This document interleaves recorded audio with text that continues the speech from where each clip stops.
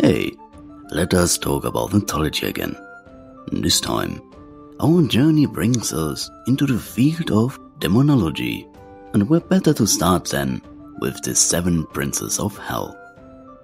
You've probably heard of the 7 Princes of Hell, especially if you have come across discussions about Lucifer. This idea isn't directly from any scripture, but it's something that scholars have been trying to explain for the past 600 years. Today, we'll dive into some of these ideas, mostly looking at a classification system by Peter Binsfeld.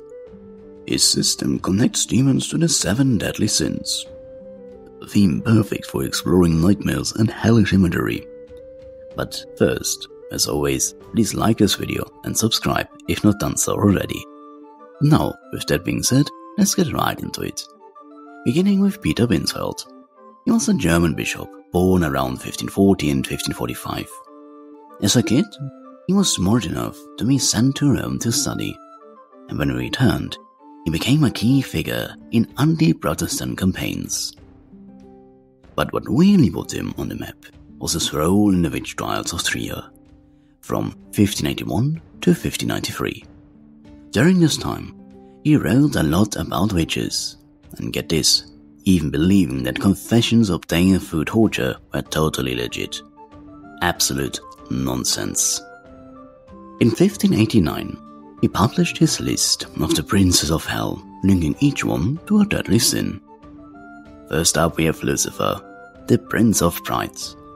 According to Binsfeld, Lucifer's pride was his downfall, as it led him to think he could rule heaven.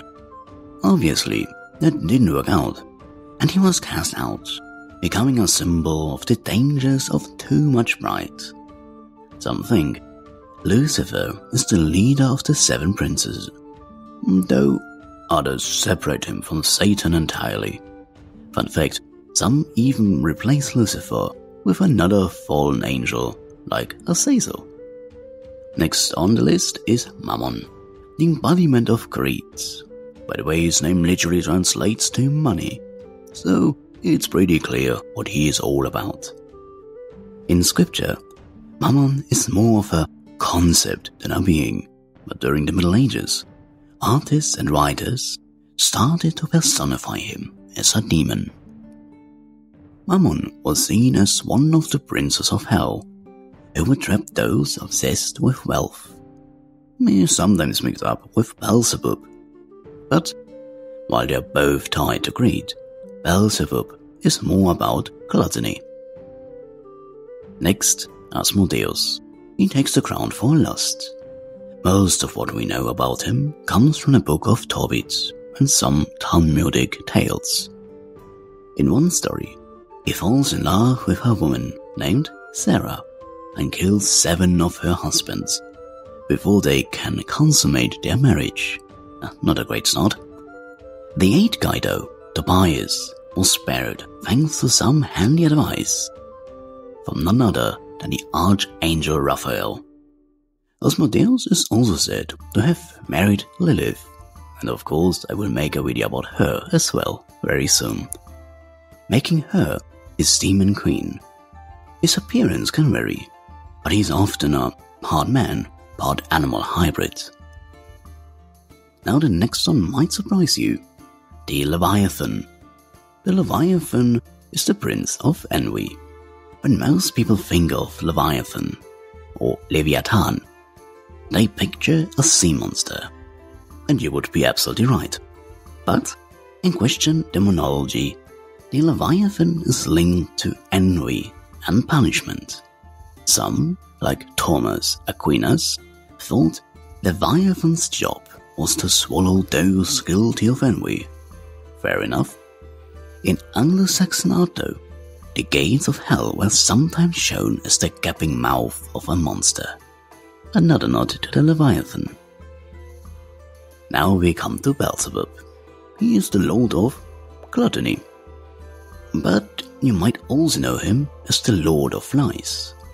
He's been tied to many different civilizations and stories, often associated with Lucifer.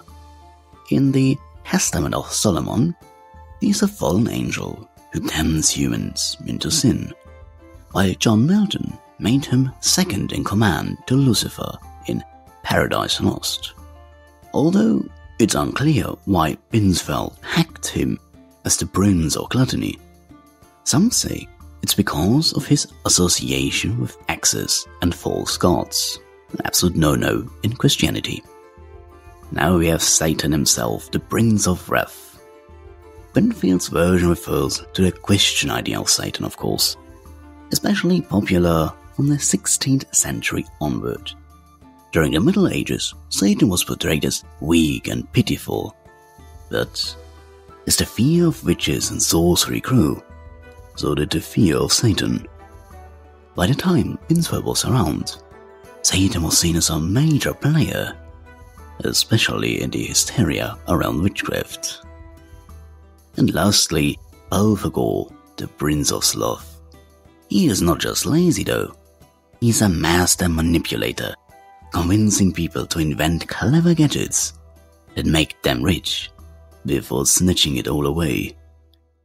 Belphegor can take many forms, changing his appearance to fit the situation.